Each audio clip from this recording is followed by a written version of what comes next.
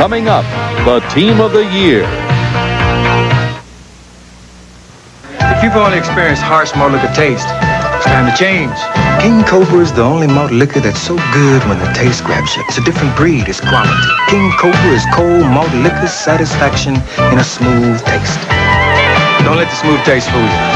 Who could brew a malt liquor that does all this? Only number one, Anheuser-Busch. Remember, don't let the smooth taste fool you. All right.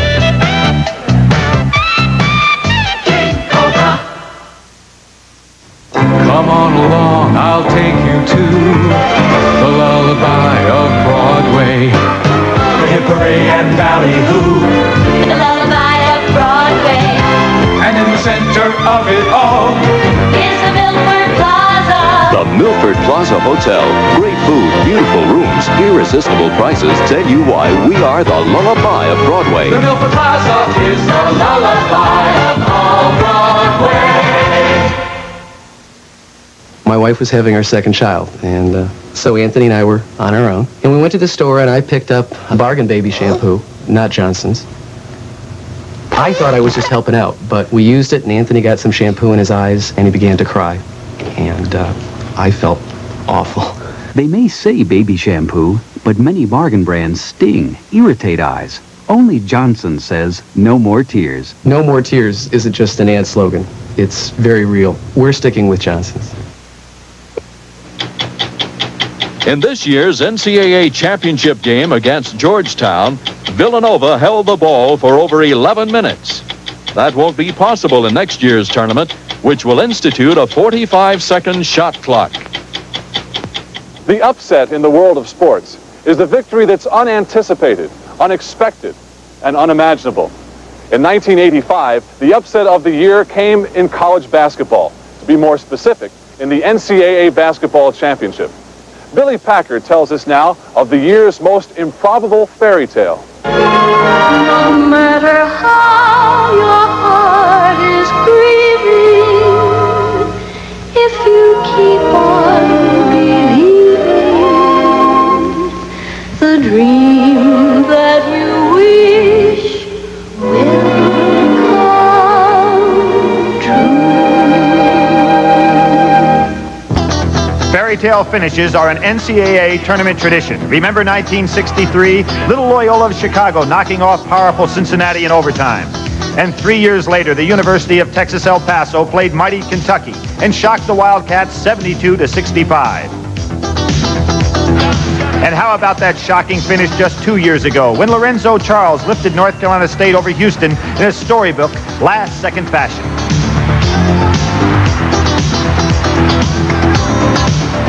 Obviously, there have been a number of Cinderella stories in NCAA tournament history, but 1985 and Villanova University may have topped them all. They were 19-10, had floundered during the regular season. As a matter of fact, with 1 week to go, had been blown out of the gymnasium by the University of Pittsburgh. They did not win the Big East tournament, and on Selection Sunday, there were those of us that felt they might not even make the field of 64. They did make it, and then came the month of March. And like Cinderella at the ball, Villanova was transformed. On March 15th, it was Dayton and Dayton. They got this basket with just over a minute left and held on for a 2-point win. Ranked number 2 in the country, Michigan was next. But Villanova was not intimidated. Instead, a championship chemistry began to click. I think at the point when we beat Michigan, I think that was a big game for us. And at that point, I think we just got so emotionally tied up in the game. And after the game, we just felt that, hey, this is it. That emotional surge helped beat Maryland. But with a trip to the Final Four at stake, Massimino's team trailed North Carolina by 5 at halftime. With Coach Massimino, you never really know what to expect at halftime, and he just exploded at halftime, and it really motivated us, and it's something that we needed. Raleigh's halftime tirade hit home, especially for Harold Jensen. He's the man. Jensen again. Wide open is Jensen. 2 more. It all added up to a trip to Lexington. And now the dream is theirs. Raleigh Massimino is going to the Final Four. The glass slipper fit a funny-looking princess, but it was fact, not fiction. That a team built on talent, hard work, and an uncommon amount of love was heading for college basketball's biggest dance. On March 30th, Memphis State fell under the Villanova spell in the semifinal game. It almost seemed easy compared to the first four.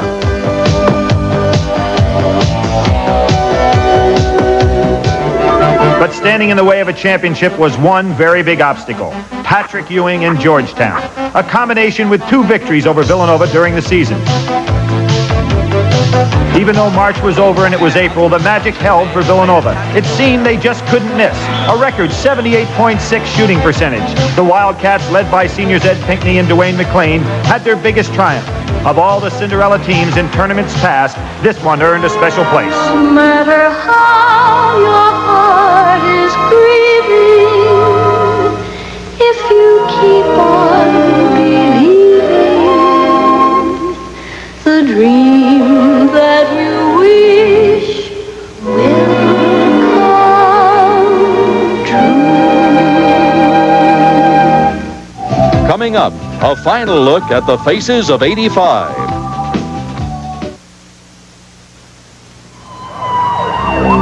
That chili you had for dinner has just started a 3-alarm fire inside you. Alka-Seltzer to the rescue. Alka-Seltzer goes to work instantly to take the burn out of your heartburn and also quiet the sirens in your head. So when your body is sending you smoke signals, send Alka-Seltzer to the rescue and put out the fire fast. Alka-Seltzer to the rescue. Nowadays, when a businessman gets stuck in his car, he doesn't have to be just stuck in his car. He can be talking to a client or a prospective client or be in touch with his own office. He can be doing a million different things if he has our MobileNet cellular car phone service. Just imagine how much more productive you could be with MobileNet. G. No, GTE. Everybody who builds trucks likes to talk tough, but only one talks tough and proves it. Dodge. Dodge stands behind every one of these truck parts for 5 years or 50,000 miles. Now, how many parts does Chevy and Ford back for the same amount of time? Sure, the others talk tough. Dodge proves it. Dodge. Still America's best backed trucks. That's guaranteed. As we have taken our trip through this year in the world of sports, we've seen the triumphs and disappointments that are the staples of competition. But there have also been the heart-wrenching tragedies. Losing a childhood hero like Roger Maris to cancer, or a young rising star, hockey player Pelle Lindbergh, to an automobile accident. Who could have known that we'd see such intensity brought on by the will to win infect those watching a soccer match as the game turned into a war?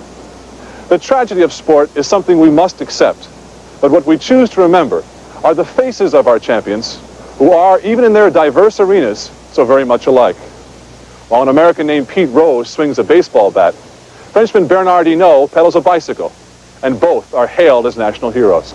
As Kareem Abdul-Jabbar chalks up his 4th championship, 17-year-old Boris Becker captures his first. The old and the new, the smiles and the tears, and through it all, the passion to play the game. So as we face yet another year, we leave you with the most memorable faces of 1985. The faces of victory, the game faces worn by achievers, champions, and heroes of 1985.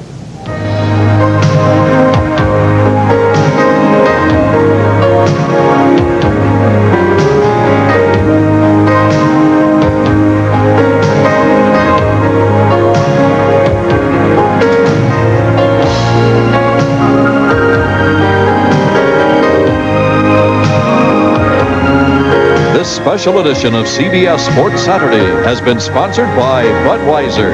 Beechwood aged for that clean, crisp taste. This Bud's for you. And by Kentucky Fried Chicken. Kentucky Fried Chicken. We do chicken right.